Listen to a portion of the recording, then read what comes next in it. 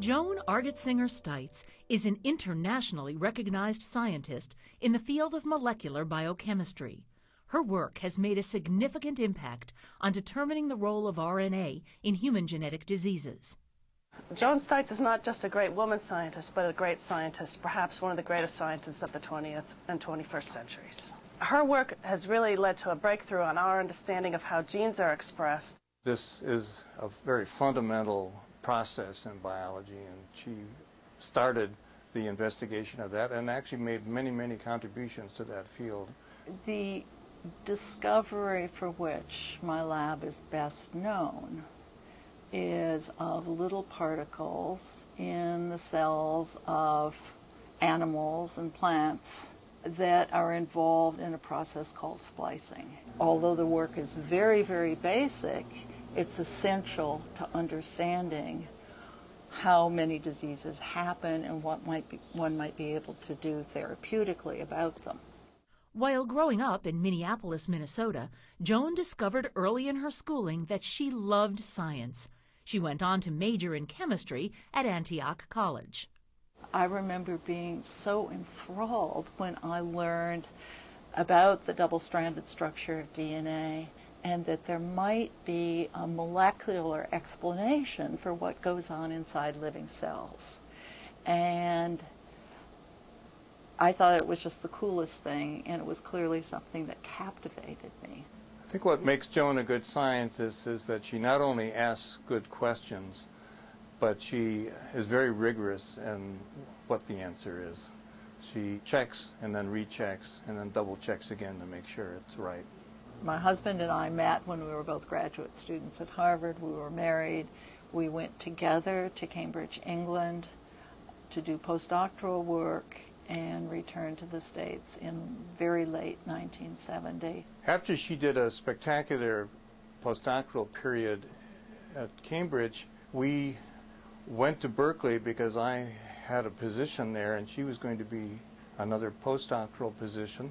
But on the way we got offers from Yale and Princeton, and when I put those letters on the biochemistry department chairman's desk at Berkeley and asked whether there was a possibility of a job also for Joan at Berkeley, he looked at me and said, "She's a woman.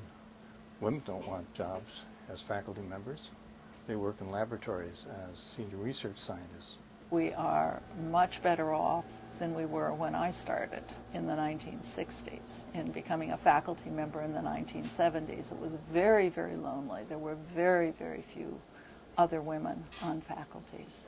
So now we're up to, in the biological sciences, 15% full professors in this country, and the same number applies to positions in medical schools. I think one of the things that's very significant about Joan is that she has been a truly passionate and successful and great research scientist and maintained an interest in the politics and advancement of women in science and maintained a dedication to undergraduate teaching that is truly remarkable.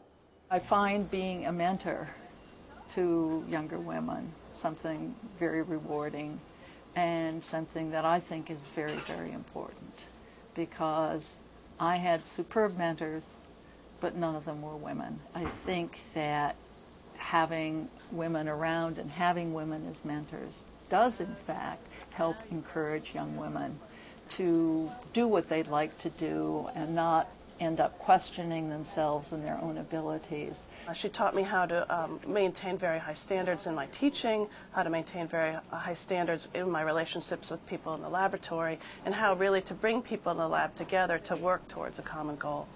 I think it's important that young women see other women in these roles, because how else can they imagine themselves doing that? For me to see a woman as successful as she is, when I was a very young person, it meant a whole lot to me. And it was remarkable to me that she could juggle a home life, a husband, a son, and an extremely productive laboratory all at the same time.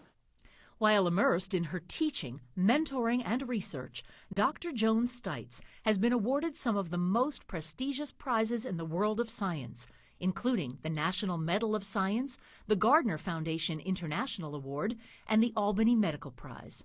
I've been very fortunate to have won a number of significant awards, and I hope that they are sending a message that women can be very successful in science and that this will encourage younger women to give it a try.